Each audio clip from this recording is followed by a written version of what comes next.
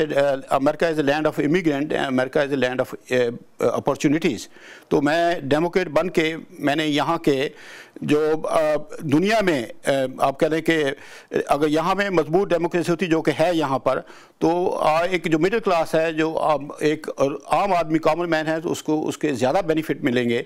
तो इसलिए मैं इसके साथ कोशिश कर रहा हूँ डेमोक्रेट बन के यहाँ के लिए भी और पाकिस्तान के लिए भी। अगर पाकिस्तान में डेमोक्रेसी होगी तो इंडायरेक्टली आप कह रहे हैं कि मैं अमेरिका को ही फ़ायदा मिलेगा अगर वहाँ के गरीब आवाम को पाकिस्तान में फ़ायदा मिलेगा। तो democracy it's very good that you are a Democrat. Okay, आपको Republican and Democrat, being a Democrat, आपने डेमोक्रेट पार्टी के लिए क्या किया? मैंने डेमोक्रेट के I met lot of high personality like John Kerry, Michael डुकाकस, और उसके बाद Bill Clinton, Hillary Clinton. I went a lot of time in their fundraising campaign. I met a lot of people like congressmen like Jerry Nadler, Anthony Weiner, Major Owen, and Edward Clark. Even I met this guy who was a governor of New Jersey, John Corzine, John Torsilli. There are so many people I don't recall or remember their name, and I try to. Of course, I participate. I met Tom Harkin from Iowa, and Chuck Schumer is a senator from New York. So I try to realize them, and please help the democracy in Pakistan.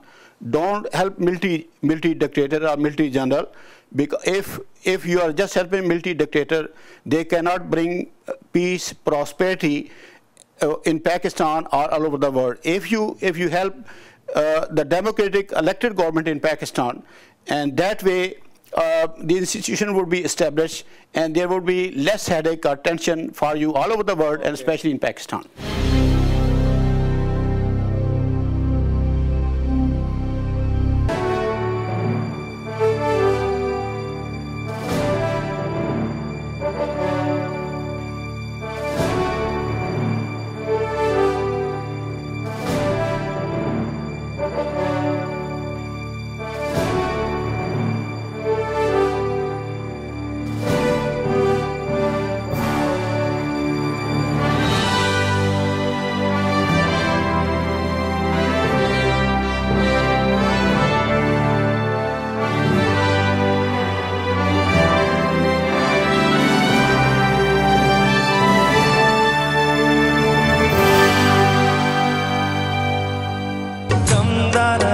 दरा मस्त मस्त दरा दम दरा मस्त मस्त, तू खुशी है आसरा भी है दाल मेरी।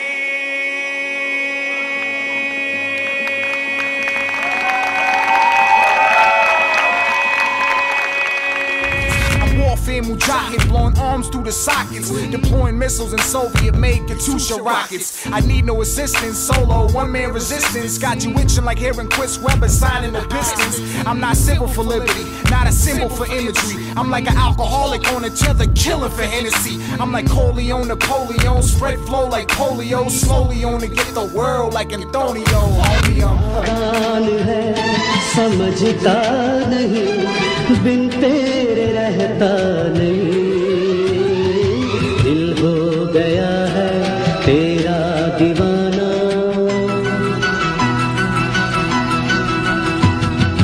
पानियों में चल रही है कश्तियाँ भी चल रही है, हम किनारे पर नहीं है हो।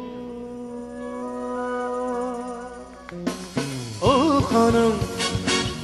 खानम कुजा बिरी, ओ खानम कुजा बिरी, ओ खानम कुजा बिरी, ओ खानम कुजा बिरी, जिंदगी कहने लगी मैं तेरा तू है मेरी। ओ खानम तेरा होने लगा हूँ, होने लगा हूँ, जब से मिला हूँ।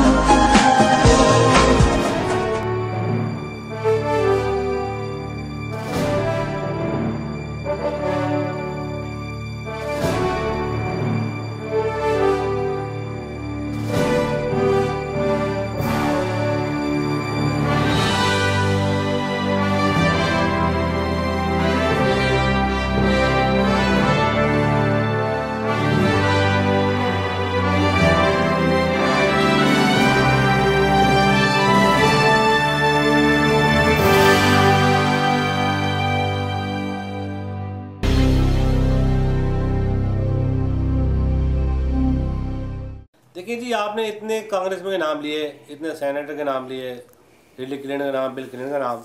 देखिए पाकिस्तानियों की एक आदत है यहाँ पे, माशाल्लाह आप तो खैर प्रैक्टिकली काम कर रहे हैं और नज़र भी आ रहा है कि वो इतने लोगों से मिलते हैं, लेकिन आज तक उन्होंने कोई इशू उनके सामने रखा नहीं, प्लेट में कोई इशू नहीं रखा। हर आदमी मिलता है, वो अपने घर पे बुलाता है, दावत करता है, फ़ंड देता है, घर पे बुलाता है, दावत करता है, फ़ंड देता है, लेकिन कोई कलेक्टिव एफर्ट्स नहीं है, कोई कलेक्टिव जो है वो काम नहीं हो रहा है कि एक पर्टिकुलर इशू लेके बैठें कि डिसाइड करें, समझ गए।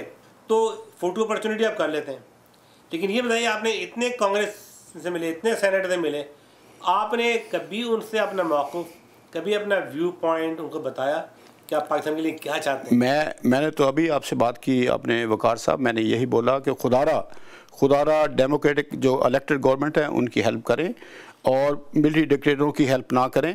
और वो आप जो कह रहे हैं कि वाकई हमने बार बार, जब भी मेरी इन लोगों से फ़ोटो सेशन के लिए नहीं बात हुई, अब मैं आपको अपने फ़ोटो दिखा सकता हूँ, मैंने उनसे बातें की है और प्रोडक्टिव बातें की हैं कि आप इलेक्टेड गवर्नमेंट की हेल्प करें और उसमें आपके जो मसाइल हैं वहाँ कम हो जाएंगे और आप ये जो अलकायदा, तालिबान और जो इस तरह के मसले हैं इन पर भी कंट्रोल किया जा सकेगा।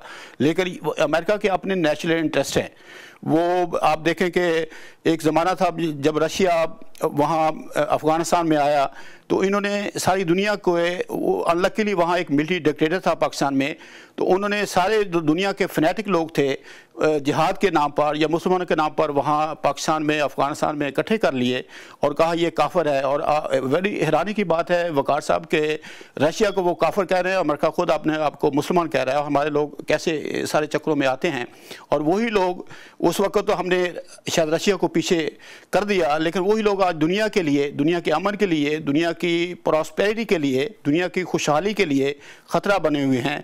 वो कोई अलकायदा की शक्ल में है, कोई तालिबान की शक्ल में है।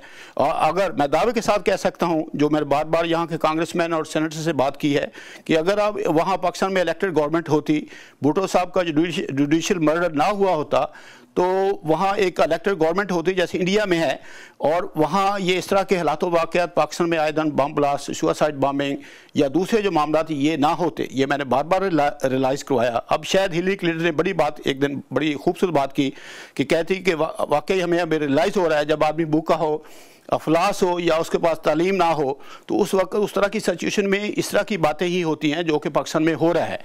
डेफिनेटली। तो खैर आप पाकिस्तान के हवाले से बात कर रहे हैं, मैं एग्री करता हूँ कि जो कुछ भी हुआ वो डिक्टेटरशिप के ज़ेर सरपरस्ती बहुत कुछ हुआ जो नहीं होना चाहिए था, और जमहूरियत पाकिस्तान में आनी थी और उसको रिपीट होना था ताकि लोग उसके आदी बनते।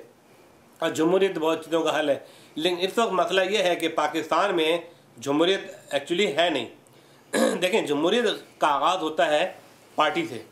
पार्टी में, किसी पार्टी में जमहूरियत नहीं था।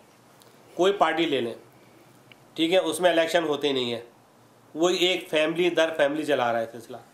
ये चीज़ें मवरसी ख़त्म होंगी तो जमहूरियत का आगाज़ पार्टी से होगा। पार्टी में इंसाफ होना चाहिए। जो कारकुन अपनी जान देते हैं सड़कों पे, जो जलते हैं, जो बम ब्लास्ट का शिकार होते हैं, वो असल कारकुन है पार्टी के।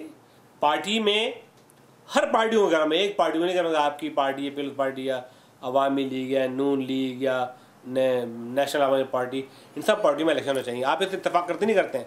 मैं वहाँ पे तो सर एक नहीं, मैं आपसे नहीं, उसकी राय है, वो वोट तो चौधरी को ये वकार साहब मैं आपकी बात से अखलाकी तौर पर या टेक्निकल एग्री करता हूँ, लेकिन प्रैक्टिकल इज़ इम्पॉसिबल। उसकी वजह यह है कि जब आप एक पौधे को, एक जमहूरियत का पौधा, इलेक्शन होते हैं हर 1.5-2 साल के बाद, जब इलेक्टेड प्राइम मिनिस्टर होता है उनको आप उनको मार देते हैं या उनको बाहर भगा देते हैं या उनकी हुकूमत को डिसॉल्व कर देते हैं, उनके पास